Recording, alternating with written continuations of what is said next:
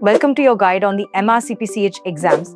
The MRCPCH is a crucial component of the UK Pediatrician Training Programme, meticulously mapped to the UK curriculum.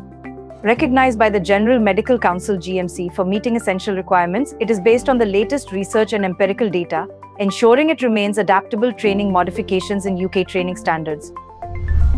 The MRCPCH exams include several key components: the Foundation of Practice, Theory and Science, and Applied Knowledge in Practice Theory exams, plus the MRCPCH clinical exam.